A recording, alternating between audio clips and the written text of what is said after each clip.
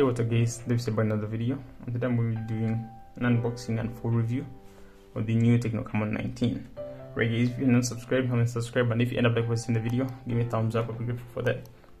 Right, so let's go ahead and unbox this. The new Tecno Camon 19. Right, so the first thing that you get in the box is the phone itself. As you guys can see right here. Put that to the side and see what else we get in the box.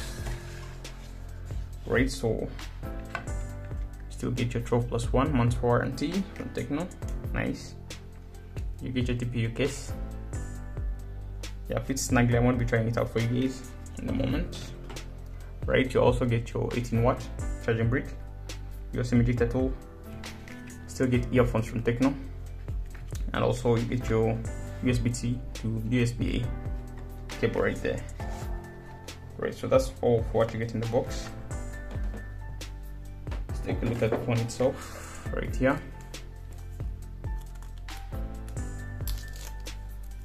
Just remove the strapping. Actually, there is a lot of glue on this. Right, so this is the Camon 19 in all its glory right here. So I've already used the phone. I've been using it for a bit, like 2 days. Yeah, so that I can review it for you guys. So I've actually already turned it on. It's already on, but yeah, that's the Camon 19. First thing I want to do is try on the case for you guys real quick.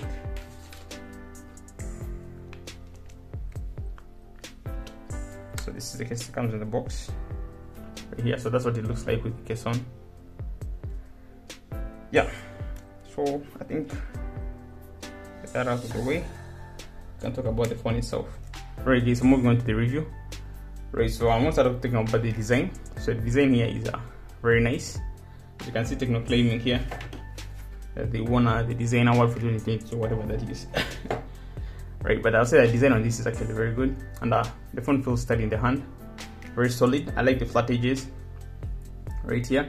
So at the back you get your cameras, 64MP main camera, and these are the useless cameras, the two of them, whatever Tecno calls it. But I don't really see a function for them.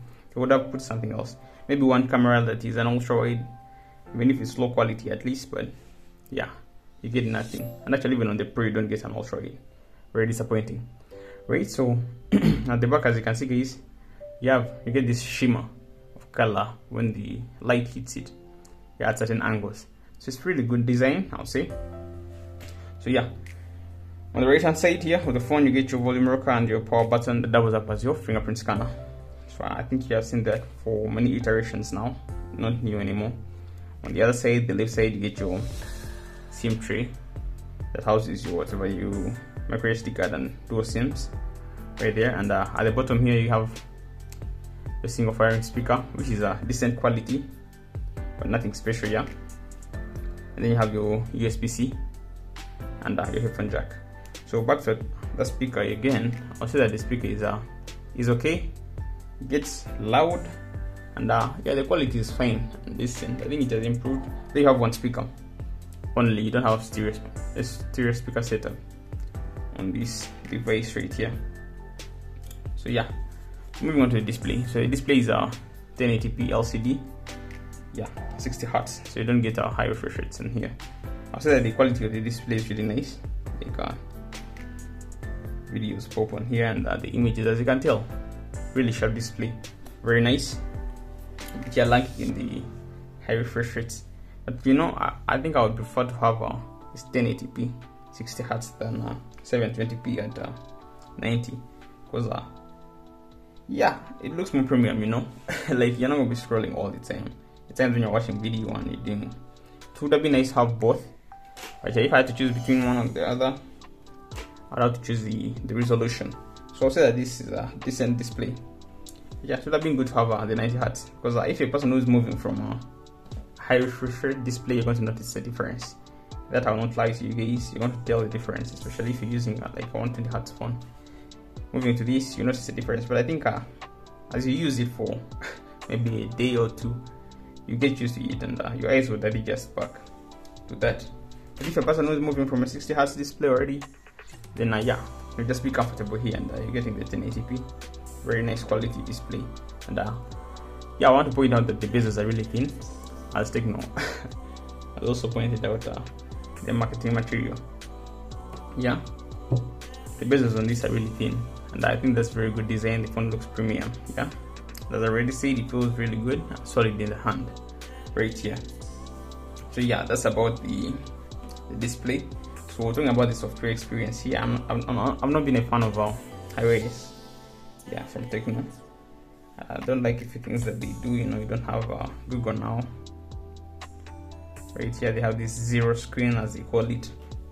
It will show you a few quotes here. Be curious, non-judgmental.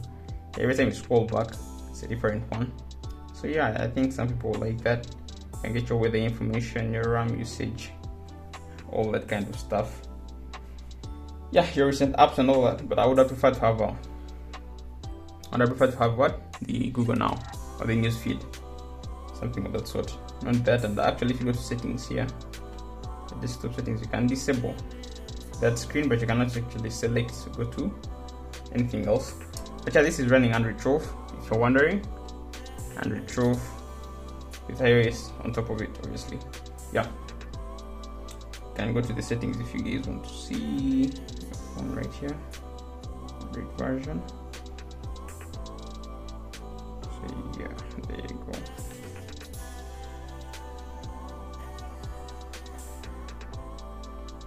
Android 12, beautiful, right? Hopefully you'll be getting some updates as well. Yeah, but that's about the software. I'm not a big fan, so you can use something like a Nova Launcher, you know, to better experience. Yeah, and the phone does come with a lot of bloatware as well. You get these usual suspects, the likes of Phoenix, Palm Store, Scooper. But I think some of them you can remove, like this Scooper. I think you can uninstall. Don't really like that. Just continuously send notifications and pop-ups for no reason. Yeah, and actually you can also disable some of them which cannot be uninstalled. Right, so that's about the software experience. So moving on to performance. So the performance, I'll say, is decent. Yeah, day-to-day tasks are going to be fine. The RAM management is good. Yeah, you can move back the things and see right there, no problems. Very nice. But I'm going to be testing I'm going to be playing a few games on here, the likes of Call of Duty and eFootball in the gaming review of this phone. It's going to be coming up soon as well. By the time you see this video, probably it will be up as well. Right, so that's about the performance. You get 4GB RAM or 6GB RAM if that's what you're looking for. You can get a 6GB variant, but the one I have here is the 4GB version, and I'll say it's performing decently. Nothing special, but yeah, it's performing fine. And this time Tecno has provided 128GB for all models. Yeah, 128GB storage, and you can also expand the storage via microSD card. Yeah, so that's very nice on that front. Performance is generally fine, but yeah, it would have been better if I had something like 90Hz on here. For a person like me who has gotten used to 120Hz on a display, moving back to this, it does feel choppy a little bit, but yeah, for a person who hasn't been using it, even a person who has been using it, you can get used to it if you're not like comparing it to another phone. Like for me, I'm using it, and then I have to go back to my phone that has 120Hz, then I come back to this again. Yeah, and continuously I can notice a difference. But for a person who is just using the phone every day, I mean, your eyes are going to get to adjust to this so quick, and not be a problem at all. Yeah, so that's about the performance of the phone. Generally nice. Yeah, so talking about the cameras, it's a 64MP megapixel camera here at the back. It will shoot up to 1440p videos. Yeah, and I'll say the videos are nice, and the photos are also decent. Yeah, for the price of this phone, no, I can say that the phones have gotten quite pricey lately. But these phones used to cost under $200. Right now they are creeping above that. And yeah, I don't know why that is. Maybe it's because of the chip shortages. Things have been going, but yeah. So talking about the front camera, it's a 16MP. Yeah, shoot, and I'll say it's also fine. Decent photos, and you can take a 1440p video on this side as well, which is 2K. Yeah, so that's about the cameras. I'll say they're decent, and that they can take some good night shots, but you know, you don't get an ultra wide, you don't get a telephoto, so yeah, not very versatile setup. Yeah, and then the last thing I want to be talking about is the battery on here. So you get a 5000 mAh battery, and given even you don't have whatever high refresh rates or any of that stuff, I think you're going to be good. Yeah, the battery life is really good. I haven't noticed any issues with it. Maybe the only thing that I'm not satisfied with is the charging speed. You know, 4000 mAh charging at 18 watts. Yeah, not the best combination, but okay, I'll say that for the price, say that that's fine. It will be fine for sure, because I mean it would have been worse with 15 watts or any of that, but yeah, would have preferred something like maybe 33 watt charging. Yeah, but anyway, I think generally I'll say that this is a very nice phone. Would I recommend it? Yeah, I think I'll give it a pass for sure, just for the design, and yeah, feels really good, and performs decently. But I'm gonna be doing a full whatever gaming reviews, as I've said, on this phone, and yeah, provide the videos as well, testing it out in full. And maybe I'll be doing a follow-up video on the performance and all the other things, the cameras and all that. But I might also do a camera review on the device, depending on how these videos perform. Yeah, might do a camera review, and I'm also going to be doing some comparisons here and there, some other devices that I have here. Great. So I think that's that for this video, and maybe what I want to see is if you're interested in buying any of these phones, I'm going to be putting links down in the description of all the videos.